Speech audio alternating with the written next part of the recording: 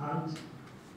It has passed all the stages, and we are on the final stage for Affairs Committee. We know this one, the good compliment of the committee. The IDP and the management team. When I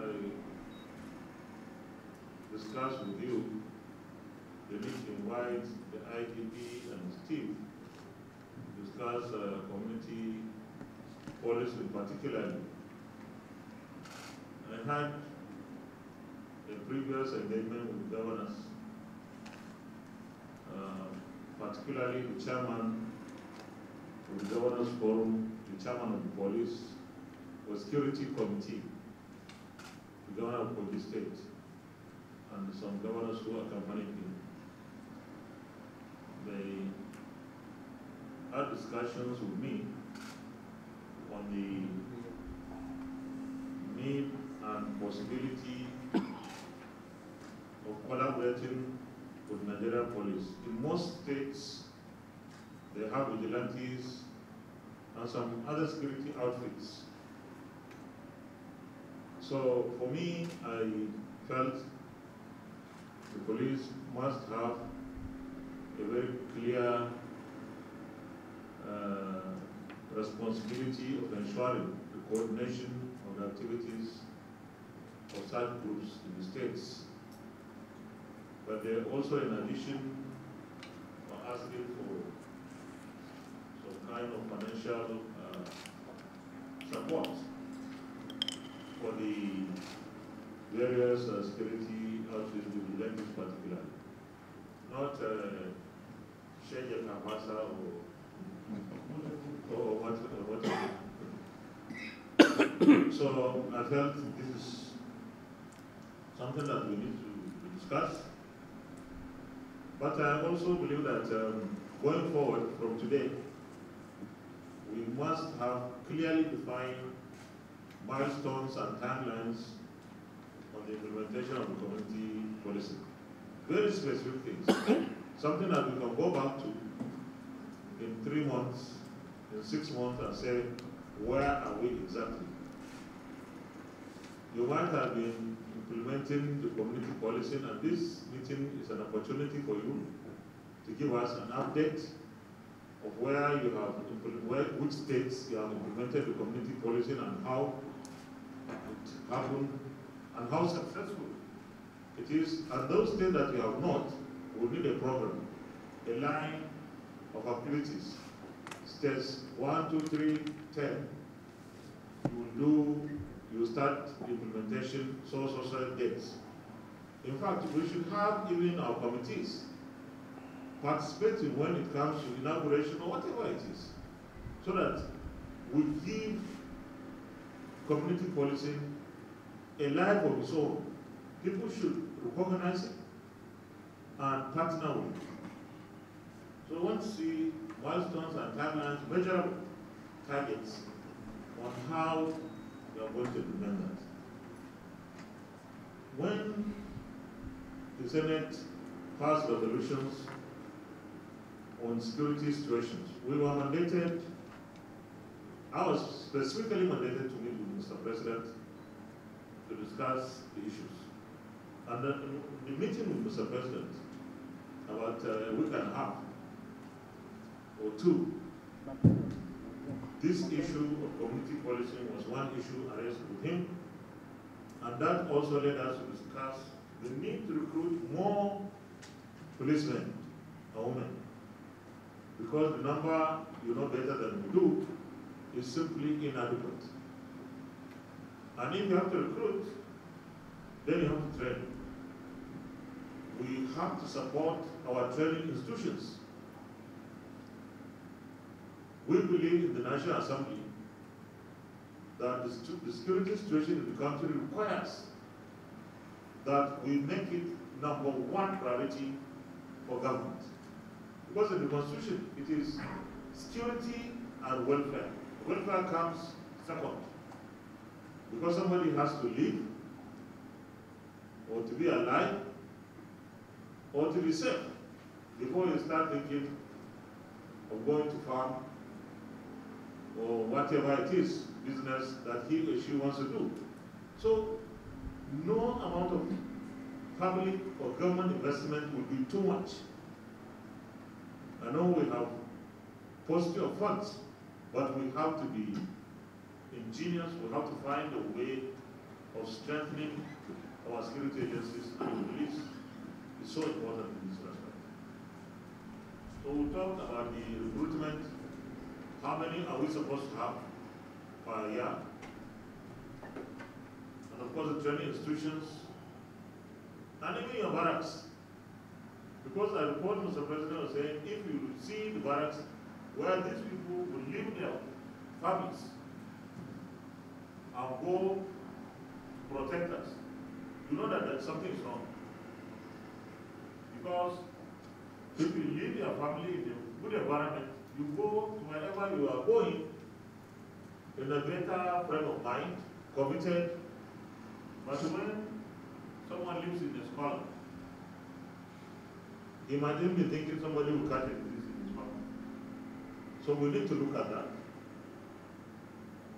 And finally, what do you think we should do with mobile police? When the Shagari administration decided to come up with the idea of mobile police, I'm sure the administration was not thinking of the mobile police doing the regular the activities of the regular police. When we have to deploy soldiers everywhere, most of the times soldiers are doing police work. We can't be happy with this because it's not sustainable. How can we make the mobile police to be an active agent of our formula for fighting the insecurity in the country? Because by training, probably they can be between the regular police and the army or the military. Better than the regular police and less trained and equipped than the military. So can we now, given our current situation, do something to build on the initial mandate of the founding fathers of mobile police? I'm sure when we go into closed session, because our brothers and sisters in the media will have to leave us for the closed session so that we are able to discuss sensitive matters. We will have some other issues coming up as a result of the discussions. But I want to assure you that in the National Assembly, all we care for today is one, the security of lives and property. Because this is redefining our entire life. Even COVID-19 pandemic, that people initially do not like to mention the name because it's like just beside you or around the corner. People now see it as secondary in terms of the threat to life, that the banditry in the northwest, the Boko Haram insurgency in the northeast, and so many other security breaches across the country. So this is our number one priority. I believe that it's something that when we put heads together, we can find a solution. Even if we cannot resolve everything, we should be able to find a way out to improve on the security situation of our country. Thank you very much. So at this point, I will kindly appeal to our people, the press. I can see only one camera said, NTA. Thank you very much. Who is the other one? The policeman? No, not only NTA, all the cameras. I don't know. Thank you for covering us. First, to discuss issue of the implementation of community policing strategy and also the security in the country, and happily enough, the Senate President joined the meeting, and I've briefed them on the implementation of community policing strategy, what we have done so far in all the states of the Federation. All the committees for the implementation of the community policing strategy have been inaugurated in almost all the states of the Federation. We are at this level of selecting the community policing officers. Now we hope by August, September, we'll complete the process. Looking at the challenge of insecurity across the nation, and looking at the lawmakers' plenary that has to do with the security, there's this passion for police having the capacity to confront banditry and all forms of terrorism. In your own sense of judgment, can you say you are getting adequate support from the National Assembly so far? Well, I think this National Assembly at this time around, they are very, very serious and passionate about security in this country. If there's any security challenge, they quickly refer back to us or call us to give them briefings so that they'll be aware of what is happening. All of them are aware of the effort that security agencies or agents have been doing in tackling insecurity in this country.